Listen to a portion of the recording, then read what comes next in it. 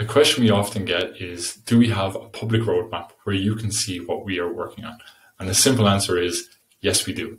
In order to access that, all you need to do is go to your dashboard, and on your left-hand side, you will see this feedback button. Click here. And here you will see our roadmap broken down into 3 separate columns. You have planned, those which are in progress, and complete. What you can do then is you can scroll through, and if you see a particular project that you like or a particular feature request you think would be really great, you can upvote it. And like that, us in the back end will work a little bit harder trying to get that done as quickly as possible for you. This roadmap allows you to get an overview of how we're doing, how fast we're moving.